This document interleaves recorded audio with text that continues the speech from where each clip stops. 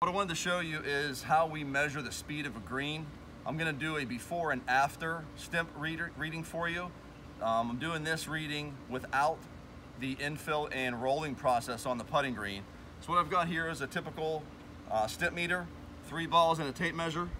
I'm just going to put the ball in the little trough and raise this up until the ball starts to roll, and then I'll stop the bar from raising.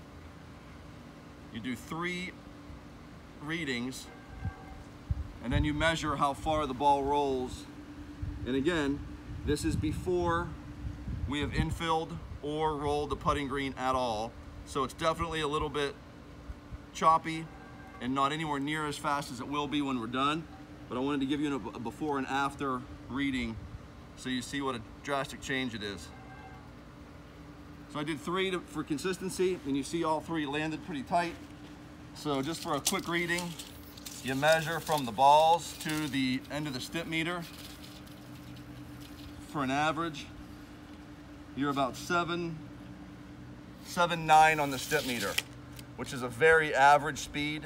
What we're going to shoot for here is somewhere between a 9 and a 10 for this customer, which is the typical putting green speed for most country clubs and golf courses around the Ponte Vedra, Florida area.